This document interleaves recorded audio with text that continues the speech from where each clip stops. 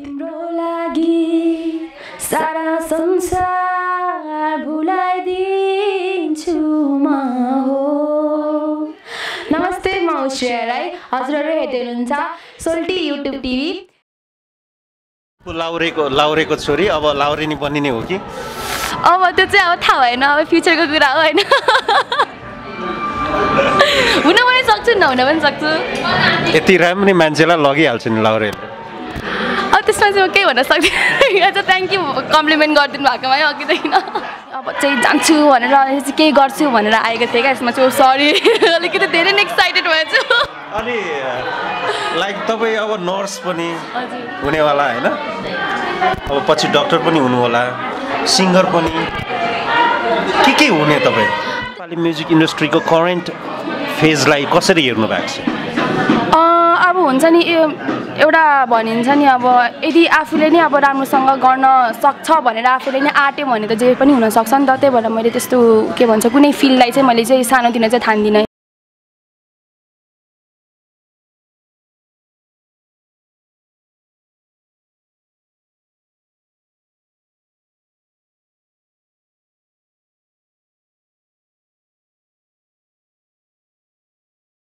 नमस्कार, म नवीन गुरुङ सोल्टी युट्युब च्यानलमा यहाँलाई स्वागत छ। अफ नेपाल जो चर्चित रियालिटी सो हो, यस रियालिटी सो कि एकजना बहुप्रतिभाशाली गायिका जो सेमी फाइनलसम्म पुग्न सफल भएकी थिइन्, नक्षत्र श्रेया राई मेरो साथमा छिन्। स्वागत गर्न चाहन्छु। स्वागत छ। थ्याङ्क यू भेरी मच हजुरलाई। चिसो डाँडामा कस्तो फिल गरिरहनु?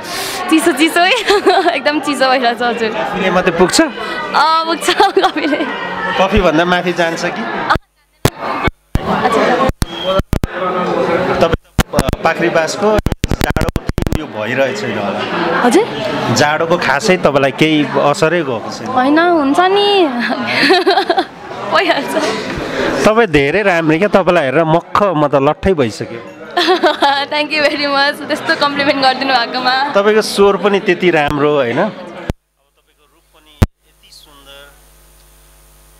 मलाई लाग्छ तपाईँलाई एसएमएस मेसेजेस के आउँछ भन्नुहोस् त, नढाँटिकन। त्यस्तो त धेरै आउँदैन, जस्ट आफ्नो मान्छेहरूको अब वेल विसेसहरूको चाहिँ आइरहेको हुन्छ मेसेजहरू, त्यस्तै हो। आफ्नो मान्छे भन्नुभयो, को आफ्नो मान्छे? मेरो साथीहरू होइन, फेसबुक अनि फ्रेन्ड्सहरू, अनि मेरो कलेजको नि साथीहरू हुन्छ, अनि घर वरिपरिको साथीहरू सबैजना। यति राम्री मान्छे हुनुहुन्छ, कोही न कोही त स्पेसल होला नि? त्यस्तो स्पेसली अहिले बनाएको चाहिँ छैन, हुने भयो भने चाहिँ म भनिहाल्छु नि। अलराइट, भोइस अफ नेपालमा सेमी फाइनलसम्म प्रवेश गर्नुभएकी श्रेया राई पाखरीबास धनकुटाकी हुनुहुन्छ र उहाँ हाल bachelor of science in nursing अर्थात् नर्सिङ पढिरहनु भएको छ। अध्ययन सँगसँगै गायकी पेसामा पनि उहाँले आफूलाई अब्बल ठहराउनु भएको छ। यो अत्यन्तै संक्षिप्त कुराकानी हो र यसका लागि म मित्र किरण राईजीलाई धेरै धेरै धन्यवाद दिन चाहन्छु। तपाईँको आगामी फ्युचर प्लानिङहरू के हो? फ्युचर प्लानिङ भन्नुपर्दाखेरि चाहिँ अब मेरो ओरिजिनल सङ्ग्सहरू निकाल्ने भइहाल्यो। अब भोइसले कन्सर्टहरू गर्न आँटिरहेको छ डिफ्रेन्ट कन्ट्रिजहरूमा, त्यहाँ जाने भइहाल्यो, जसमा चाहिँ अब फोकस हुन्छु मेरो म्युजिकल करियरमा। आज तपाईँलाई सम्मान गर्दै हुनुहुन्छ उहाँहरूले होइन, कस्तो लागिरहेछ? Very grateful. अब हुन्छ नि, अब आफ्नै गाउँठाउँको अब दाइ दिदीहरूले यसरी मलाई सम्मान गरिदिनु आँट्नु भएको छ। It's a very grateful thing. I'm very pledged भनौँ न। अलराइट, हामी कुराकानी श्रेया राईसँग गरिरहेका छौँ। श्रेयाजी यति राम्री हुनुहुन्छ, स्वर पनि यति मिठो होइन, के कारणले चाहिँ फाइनलसम्म पुग्नु भएन? अब त्यही त अब भोटिङ राउन्ड स्टार्ट भएपछि इट्स अल अबाउट भोट होइन, अब भोटले अलिकति कम पऱ्यो होला त्यसैले नि। र अहिले अझै पनि मैले सिक्नु छ नि त, अब लाइक मेरो एक्सपिरियन्सहरू अब त्यति धेरै छैन होइन, म अलिकति म्युजिक फिल्डमा त्यति धेरै आफूलाई नराखेको हुना कारणले पनि आई गेस म चाहिँ अलिक छिटै आउट भएँ। How long you have been in this field? अब बेसिकली मैले चाहिँ अब अफिसियली चाहिँ म त्यो म्युजिक फिल्डमा चाहिँ यसरी चाहिँ आएको थिइनँ जसरी अहिले आइरहेको छु। पहिला अब खोजीप्रति भएको भन्ने कम्पिटिसन पनि गएको हो, अनि त्यसपछि फेरि नेपाल आइडल सिजन 1मा पनि गएको थिएँ। त्यसपछि चाहिँ अहिले चाहिँ भोइस अफ नेपालमा चाहिँ टप 8मा पुग्दाखेरि चाहिँ अब अलिकति अब चाहिँ म्युजिक फिल्डमा चाहिँ अलिकति धेरै नै फोकस भएर चाहिँ अब त्यहाँ नै हुन्छु होला। त्यस्तो ऊ चाहिँ छैन अफिसियली चाहिँ आएको थिइनँ म कहिले पनि सबैतिर चाख्नु भयो है हजुर अब के भन्दाखेरि चाहिँ अब सानोमा चाहिँ यतिकै गयो होइन अब मनपर्ने भनेर अनि त्यसपछि नेपाल आइडलमा चाहिँ अब अलिकति ठुलो भयो अब मलाई पनि अब म्युजिकमा चासो छ भनेर चाहिँ अब म गएँ त्यसपछि अब थिएटर डान्समा मात्रै मेरो पुग्यो अब भएन अब केही गर्नु पऱ्यो भनेर चाहिँ भोइस अफ नेपालमा आएको थिएँ र टपेटमा नि आएँ तपाईँको फ्यामिलीको सपोर्ट कस्तो छ एकदमै धेरै सपोर्ट छ मेरो फ्यामिलीको मलाई एकदमै धेरै सपोर्ट गर्नुभएको छ त्यही भएर त टपेटमा आएँ नि मेरो फ्यामिली र सब वेल विशेसहरूले मेरो फ्यान बेसहरूले एकदम धेरै गरिदिनु भयो त्यस कारणले म टपेटमा आएँ लाउरेको छोरी अब लाउरेनी बनिने हो कि अब त्यो चाहिँ अब थाहा भएन अब फ्युचरको कुरा हो होइन हुन पनि सक्छु नहुन पनि सक्छु यति राम्रै मान्छेलाई लगिहाल्छ नि लाउरेले अब त्यसमा चाहिँ म केही भन्न सक्दिनँ यहाँ चाहिँ थ्याङ्क यू कम्प्लिमेन्ट गरिदिनु भएकोमा है अघिदेखि अनि बाबाको सपोर्ट मम्मीको सपोर्ट छ भन्नुभयो यो प्रोग्रामहरूमा जुन अडिसन दिनुभयो रियालिटी सोहरूमा त्योभन्दा अगाडि चाहिँ त्यस्तो केही गर्नु मन लागेन तपाईँलाई एल्बम निकाल्न त्यस्तो केही त्यस्तो सोचेको थिएन नै त्यस्तो केही सोचेको थिएन किनभने म चाहिँ अलिकति त्यो पढाइमै धेरै फोकस थिएँ क्या त्यस कारणले गर्दाखेरि त्यो एकैचोटि अब भोइस अफ नेपाल भन्ने आयो नि त टक्कसँग अब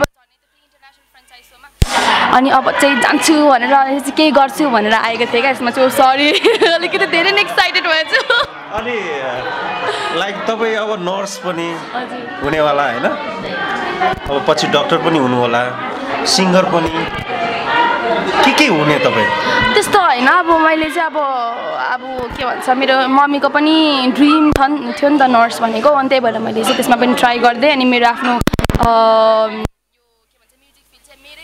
त्यो चाहिँ म नै हुन्छु भनेर गएको हो क्या खासमा चाहिँ त्यसलाई अब मिलाउँदै मैले चाहिँ जान खोजेको थिएँ अब अहिले चाहिँ एकदमै हुन्छ नि अब एउटा डिसिजन लिइसकेको छैन क्या मैले कि मैले छोड्नु नै पर्ने भएको छ कि नभए कन्टिन्यू गर्नुपर्ने भएको छ कि मेरो नर्सिङ चाहिँ त्यस्तो खालको भइरहेको छ अब मैले डिसिजन चाहिँ लिइरहेको छैन अब आई विल ट्राई अहिले त निकै राम्रो भएको छ नि साङ्गीतिक क्षेत्र पनि होइन पैसा पनि कमाइन्छ नाम पनि छ विभिन्न व्यक्तित्वहरूसँग एउटा इन्टरेक्सन हुन्छ उहाँहरू सम्बन्ध स्थापित हुन्छ नेपाली म्युजिक इन्डस्ट्रीको करेन्ट फेजलाई कसरी हेर्नु भएको छ अब हुन्छ नि एउटा भनिन्छ नि अब यदि आफूले नै अब राम्रोसँग गर्न सक्छ भनेर आफूले नै आँट्यो भने त जे पनि हुनसक्छ नि त त्यही भएर मैले त्यस्तो के भन्छ कुनै फिल्डलाई चाहिँ मैले चाहिँ सानोतिनो चाहिँ ठान्दिनँ होइन अहिले अनि प्लस अहिले म्युजिक फिल्ड हाम्रो नेपालमा पनि राम्रो भइरहेछ so I think it will be great तर सँगसँगै फेरि अब छोरी मान्छे होइन गायिकाहरूमा त्यस प्रकारको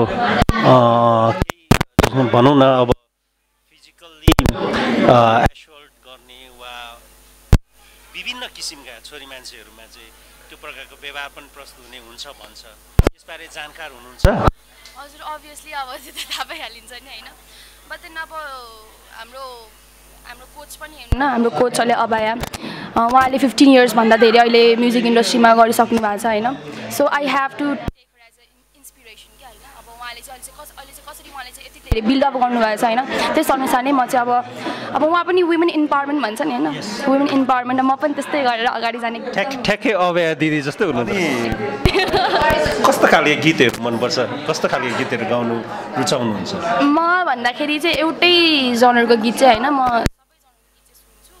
पहिला सुन्छु त्यस्तो ऊ चाहिँ छैन एउटा पर्टिकुलर नेचर हेर्दा चाहिँ रकिङ हैन रकिङ नि गाउन खोज्छु अबे दिदी पछि आउने हो कि के हो मैले पहिला सुरुमा कहिले नि रक सङ्ग्सहरु चाहिँ गाएको थिइनँ त्यही भोइसमा आएर मैले ट्राई गरेको दिदीले कतिको इन्स्पिरेसन त दिनु भन्नुभयो कोचिङ कतिको एकदम निखारेर दिनुभयो दिदीले एकदमै धेरै तपाईले सोच्नै सक्नुहुन्न सबभन्दा चारवटा कोचमा हाम्रो कोच नै एकदमै खटिनु भएको जस्तो लाग्छ मलाई होइन बिकज हामीलाई चाहिँ त्यो के भन्छ प्र्याक्टिस आवरमा पनि एकदमै एउटा उहाँकै हाम्रो घरको अगाडि एउटा प्र्याक्टिस रुम छ होइन हामीलाई त्यहीँ बोलाएर एकदमै राम्रोसँग प्र्याक्टिस गराउनु एकदमै ओपन हुनुहुन्छ एकदमै गर्नु नै पर्छ ठुलो संस्था एकदम रिप्युटेड संस्था हो किरात भाइ हजुर भाग्यवश 2014 मा म पनि जानु पाएको थिएँ ए हजुर हजुर किरात भाइको एउटा विशाल प्रोग्राम थियो यलम्बर नाइट भन्ने ए हजुर विल्सन विक्रम राईजी माग्ने बुढो लगायतसँग एउटा सुन्दर अवसर प्राप्त भएको थियो मलाई लाग्छ तपाईँलाई त झन् यो अवसर एकदमै मलाई पनि यो के भन्छ भोइस अफ नेपालमा पनि एकदम सपोर्ट गर्नुभएको छ हाम्रो त्यहाँ ट्राइयार एकदम थ्याङ्कफुल छु उहाँमा माथि पनि मलाई एउटा कुरा बताइदिनुहोस् हजुर हजुर तपाईँ गीत गाउनुहुन्छ होइन श्रोता दर्शकलाई मनोरञ्जन दिनुहुन्छ पढ्दै पनि हुन्छ ब्याचलर गर्दै हुनुहुन्छ नर्सिङमा एज अ एउटा ट्यालेन्टेड आइडल भएको हिसाबले तपाईँको रेस्पोन्सिबिलिटी फर सोसाइटी तपाईँको जिल्लाको लागि तपाईँको देशको लागि तपाईँको समुदायको लागि के हुन्छ वा के गर्ने सोच त्यस्तो केही छ अब सोच त धेरै हुन्छ होइन अब भर्खरै म्युजिक फिल्डमा चाहिँ अब म प्रवेश हुन आँटिरहेको छु अब त्यहाँदेखि अब मलाई चाहिँ अब म पनि फेरि वुमेन इन्भाइरोमेन्टमा एकदम धेरै फोकस गर्ने मलाई चाहिँ लाग्छ होइन बिकज अहिले पनि हाम्रो धेरै पार्ट अफ द कन्ट्रीमा अब इभन केटिएममै हेर्नुहुन्छ नि केटीहरूलाई एकदमै के भन्छ अब गरेर राख्ने होइन अब यस्तो म्युजिक फिल्डमा पनि धेरै आउन नदिने त्यस्तो खालको छ होइन but then I have to be like inspiration for them as well होइन लाइक अब हाम्रो कोच अबायाले गर्नु भइरहेछ म पनि त्यस्तै गर्ने सोचमा छु अनि पछि अब यो नेसनलमा चाहिँ होइन अब इन्टरनेसनली पनि कसरी अब रेकग्नाइज गर्ने होइन आफ्नो कन्ट्रीलाई पनि गर्ने त्यसमा पनि अलिकति जान्छु होला व्हाट काइन्ड अफ प्लान्स तपाईँले कस्ता खालका विचारहरू कस्ता खालका परिकल्पनाहरू गरिरहनु भएको छ त्यसको निम्ति अब बिस्तारै बिस्तारै अब सानो सानो स्टेप्सहरू लिएर एकैचोटि त कहाँ हुन्छ होइन ठुलो कुराहरू म बिस्तारै बिस्तारै अब गर्छु अब के गर्छु भनेर चाहिँ मैले पनि राम्रोसँग चाहिँ प्लान बनाएको छैन बट देन आई हेभ अब बिस्तारै बनाउँछु होइन with the help of coach abaya all as well म त कोच अबाया दिदीले त है भन्दैछु त इन्सपिरेसन हो मेरो अभया दिदी जस्तै हुनुहोस् थ्याङ्क यू तपाईँको भविष्य सुन्दर रहोस् होइन थ्याङ्क यू तपाईँले चाहनुभएका तपाईँका परिकल्पनाहरू पुरा रहोस् होइन होस् प्रगति गर्नु होला आज नाम कमाउनु नाम पनि कमाउनु होला थ्याङ्क यू